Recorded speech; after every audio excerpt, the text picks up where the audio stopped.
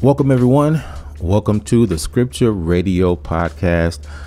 Yeah. This is the day that the Lord has made. We shall rejoice and be glad in it. So if you're feeling depressed, hey, it's just a feeling. Look up. Come on now. You don't have to stay down there. Look up. It's time to experience the Word of God. It's time for us to get some of this wisdom. And we don't have time to feel depressed and be depressed. Because the joy of the Lord is our strength. All right. Let's make this happen. We've been traveling down the road of the book of Proverbs, and now we're at Proverbs 13, and we've been taking this journey together. And I want to ask you guys this. Let me know what you've gotten so far out of the Proverbs. Let me know when do you normally listen to the podcast and how it's been a blessing to your life, and also how we can improve the podcast. Okay. So let's start with Proverbs chapter 13, verse 1. I am reading from the New King James Version. Are you ready? Let's go. Verse 1. A wise son heeds his father's instruction, but a mocker does not respond to rebukes. From the fruit of their lips, people enjoy good things, but the unfaithful have an appetite for violence. Those who guard their lips preserve their lives, but those who speak rashly will come to ruin.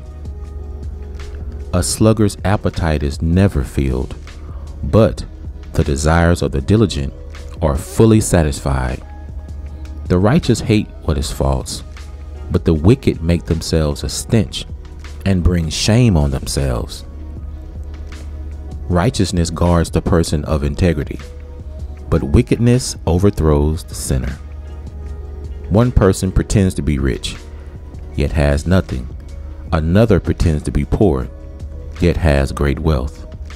A person's riches may ransom their life, but the poor cannot respond to threatening rebukes.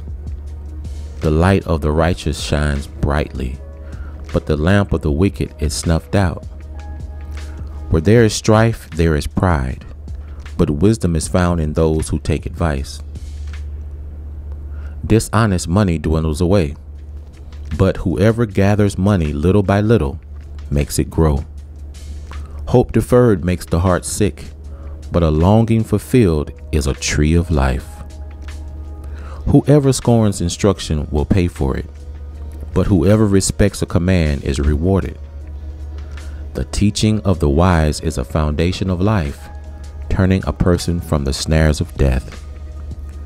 Good judgment wins favor, but the way of the unfaithful leads to their destruction. All who are prudent act with knowledge, but fools expose their folly. A wicked messenger falls into trouble, but a trustworthy envoy brings healing. Whoever disregards discipline comes to poverty and shame, but whoever heeds correction is honored. A longing fulfilled is sweet to the soul, but fools detest turning from evil. Walk with the wise and become wise, for a companion of fools suffers harm. Trouble pursues the sinner, but the righteous are rewarded with good things. A good person leaves an inheritance for their children's children, but a sinner's wealth is stored up for the righteous. An unplowed field produces food for the poor, but injustice sweeps it away.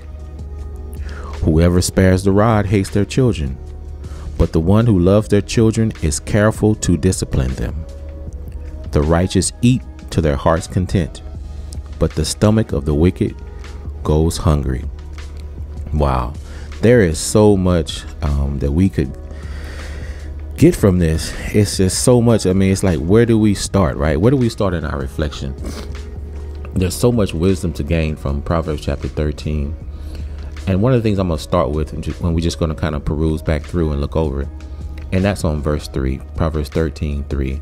Those who guard their lips preserve their lives, but those who speak rashly will come to ruin. How many of you ever known people that talk so much and they ended up losing their life, losing their family, losing an opportunity, losing their job, and some people actually losing their lives? Remember, the Bible talks about a soft answer turns away wrath. And some people who couldn't guard their lips, guard what they said, and guard how they said it, ended up paying a major price. And when we go down to the next verse, verse number 4, still about the lazy man, the sluggard, it says, a sluggard's appetite is never filled, but the desires of the diligent are fully satisfied. The person has an appetite, but they never do anything about it, so they're always hungry. But it says, but the desires of the diligent, meaning those who put forth painstaking effort, are fully satisfied. That's something amazing. And then we jump down to verse number 7. With the advent of social media and things in the digital world, check this out. It says, one person pretends to be rich, yet has nothing. Another pretends to be poor, yet has great wealth. Wow. I like verse 12. It says, hope deferred makes the heart sick, but a longing fulfilled is a tree of life. We all have things in our life that we're believing for, we're hoping for. And it seems like sometimes in life, things just keep getting pushed back, or you find yourself in pursuit of something and disappointment after disappointment, right? It says it makes the heart sick when you're being told, maybe tomorrow, I might call you tomorrow. Or we're thinking about letting you come visit us, or we're thinking about giving you this job. And it happens over and over and over again. And sometimes we can get in a cycle of hopelessness. But it says, but a longing fulfilled is a tree of life. Isn't it a wonderful thing when you see your prayers answered, when you see things that you've been believing God for comes to pass? Isn't that like medicine to us? That is just so awesome. And I'm praying for you guys. I'm thinking for you guys that have things out there you have before God, and you've been believing and waiting for a long time. And it seems like the answer is always wait until tomorrow, or the answer is always maybe. I'm hoping that you that are listening will get your yes very soon, or your yeses. And I think we're going to share one more.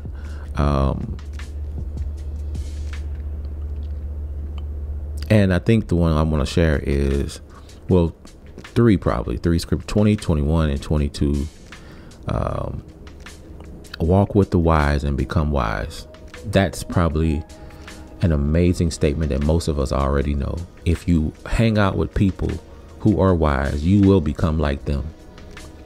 So it's like, if something is going, if you're believing God for something in your life, for wisdom, for knowledge, for patience, for love, for long suffering, whatever the fruit of the spirit that you believe that you want to add to your tree, hang out with those people that you see in their life. If a person is wise, find a way to connect with them. Find a way to connect with people that just are full of grace and mercy, and you want to be full of grace and mercy. A lot of people, sometimes they hit me up and they say, hey, I have a hard time forgiving people, and that is, well, go hang out with some people that have mastered or practiced having grace and mercy for other people. And once you understand what it's like to have grace and mercy, and you hang around with people with grace and mercy, that thing can tend to rub off on you, and you find yourself more forgiving, more loving, more tolerant. Okay, it says number 22, verse 22, a good person leaves an inheritance for their children's children, but a sinner's wealth is stored up for the righteous. That's amazing, that we're always to be looking forward. A good person, you leave an inheritance for your children's children. Now, does it always mean money? No, it doesn't have to mean money. It can mean legacy. It can mean wisdom. It can mean knowledge. There's so many ways to leave an inheritance. It could be an inheritance of honor, an inheritance of integrity, an inheritance of giving. There's so many ways to leave an inheritance.